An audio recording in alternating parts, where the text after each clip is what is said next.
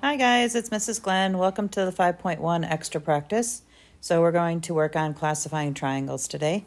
So just a little review with 3 acute angles mean that it's acute. If there is one obtuse angle, that means that it is an obtuse. If there's one right angle, it means it's a right triangle. And if the 3 congruent angles, that means it's an equilateral triangle. So looking over here at the right-hand side, you can see this figure has A, B, C, D, E, F all labeled with some symbols showing congruency and a right triangle.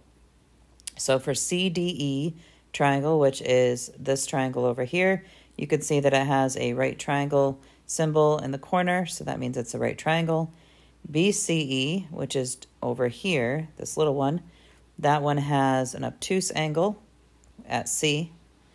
And then for ABE, which is the one that has the 3 corners that are all congruent, that would be an equilateral.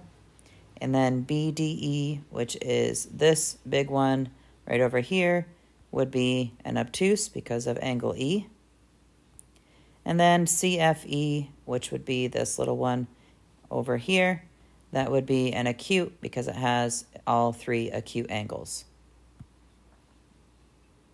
All right, and then by sides, you have 3 congruent sides, which means it's an equilateral triangle, and you have 2 congruent. Remember I told you like there's 2 S's in the word, so it's an isosceles triangle, and if there's no congruent sides, it would be scalene.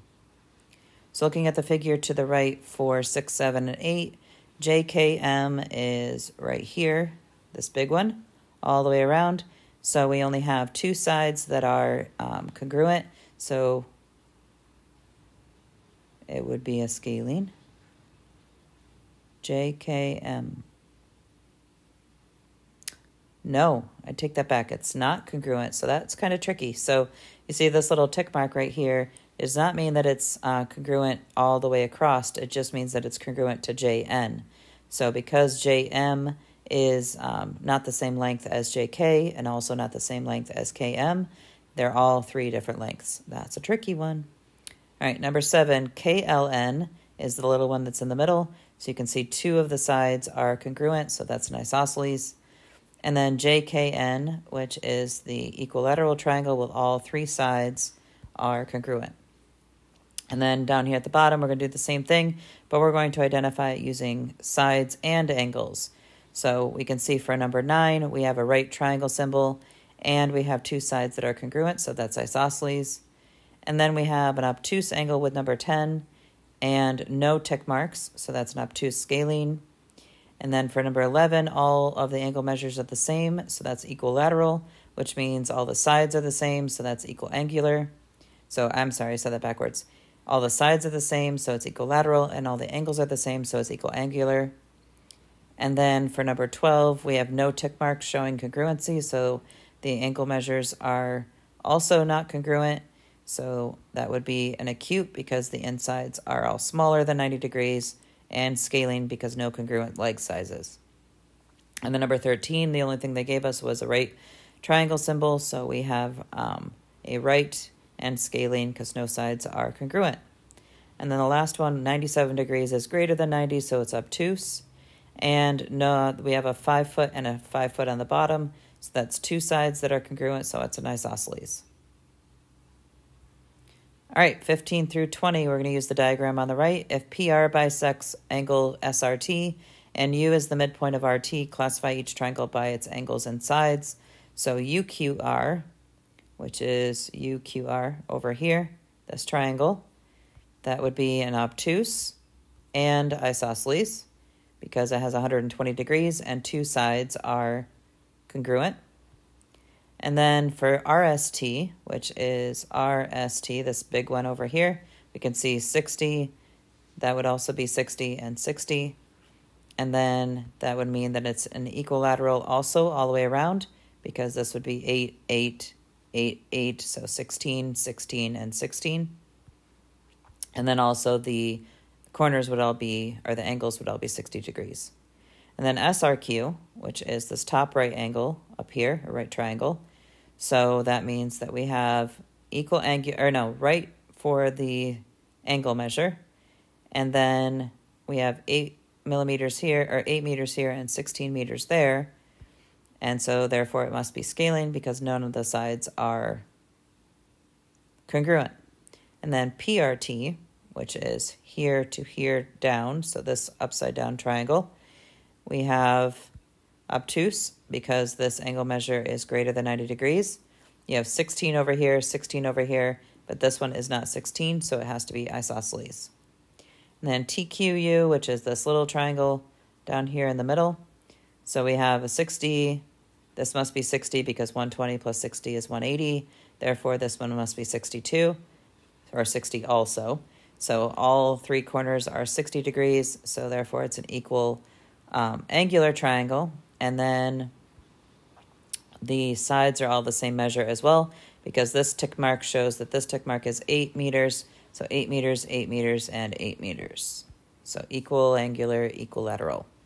And then PQT was this triangle right here. So we have right with the right symbol because that's our vertical angles. So this vertical angle would be also a right angle. And then you have no sides that are the same, so it's scaling. All right, so for the rest of the questions, I'm going to do every other one with you. And then, wait, that's going to start on the next set of questions, I believe. So anyway, we're going to start with side measures. So to find the type of triangle, we have to use the distance formula for each of the side lengths.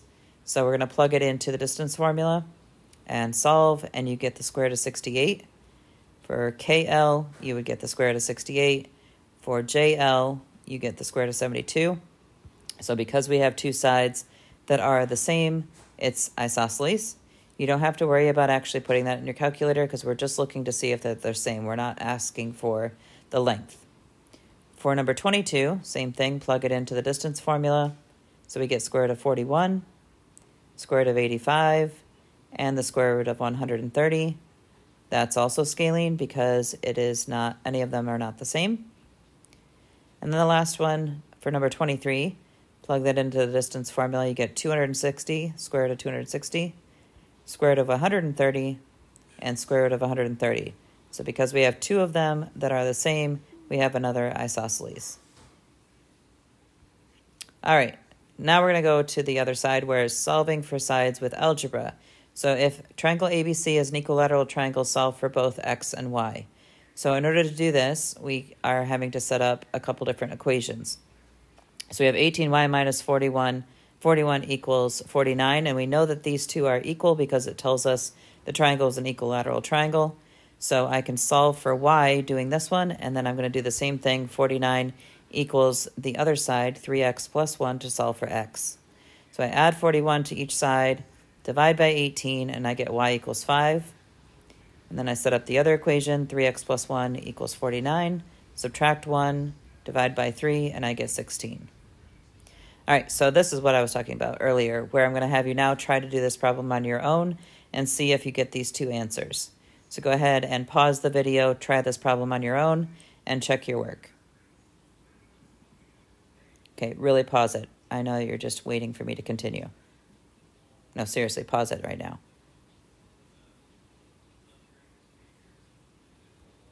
Okay, number 3. So if triangle MNP is an equilateral triangle again, find the x and measure of each side.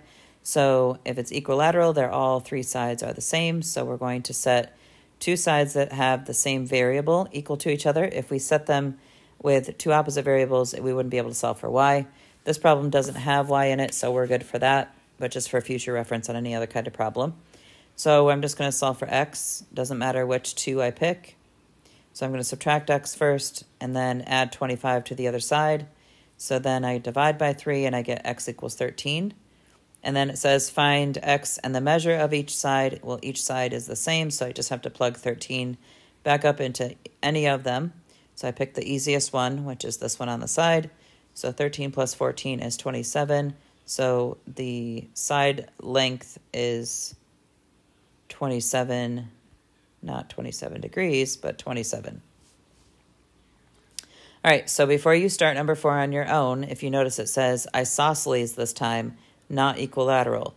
So you're not going to just pick whatever two you want to pick because they're not the same length. So make sure you pick the two that are the same length and not two that aren't.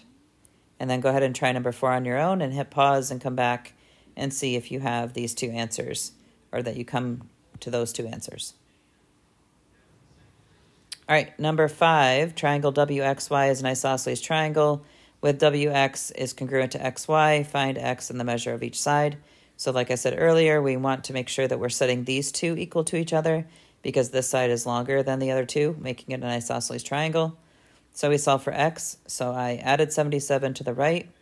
I'm going to subtract 3X to the left and then divide by 3. So I get X equals 27. And then I just have to plug 27 back into one of the sides. So I picked this one on the side. And then you end up with 85 because 81 plus 4 is 85. So then WX, when we plug X back in to this side, you end up getting 85 again. And then on the bottom, when you plug it in, this one is our longer side. So 5 times 27 minus 31, you get 104. So the measure of each leg is 85, 85, and 104. All right, number 6. If triangle PQR is an equilateral triangle and PQ is equal to that, QR is equal to that, PR is equal to that, find the X and the measure. So that's a lot of information. Please make sure you're writing down like an image of it and putting down what they actually tell you because it'll be able to visualize it a lot better. So I just drew the diagram and placed the binomials where they belong based on the question. And now it tells me to find the measure of X. If it's equilateral, I can pick any of the 2 and make them equal to each other. So I just pick those 2. And then I just solve for X. So I subtracted 15X to the left, subtract 1 to the right, divide by 3, and I get X equals 3. Then I plug 3 back into any of the binomials and solve. So 45 plus 10 is 55. So the length of the legs are 55 and X equals 3. Go ahead and hit pause and try to do number 7 on your own and see if you get those 2 answers that are in the corner. And then number 8, same thing, but this time it is isosceles again. So I just drew the figure.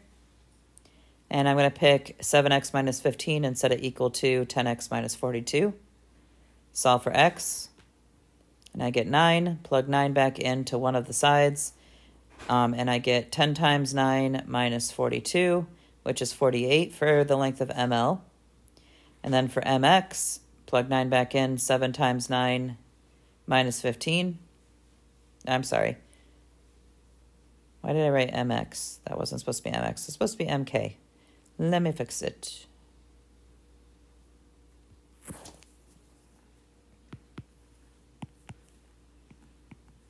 There we go. And then the last one, KL, plug 9 back in. 4 times 9 minus 5 is 31. So you can see that this is why it's an isosceles. 2 of the legs are the same and the other one is not. All right, number 9, you're going to go ahead and hit pause. Try to do number 9 on your own and see if you get those 2 answers.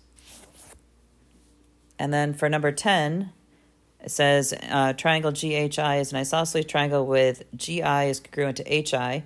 If GH is 3 more than X, HI is 17 less than 4 times X, and GI is 45 less than 6 times X. Find X and the measure of each side. So this is just a literal translation of the words into numbers and signs. So I took GH, which is this side, is 3 more than X. I'm sorry, this side. 3 more than X, so X plus 3. HI, which is this side, is 17 less than 4 times X, so 4X minus 17. And the last one, GI is 45 less, so minus 45, 6 times X, so 6X minus the 45. And then I can do the same thing I did for the other questions, setting the left and the right equal to each other and solving for X. And I get 14. And then it has me plug 14 back into each side to be able to find the length of each one. So I have all 3, and you can see these 2 are the same, and this one's the different one, making it an isosceles triangle. All right, so go ahead and use this and your textbook pages to help you do 5.1 quiz on big ideas. See you later.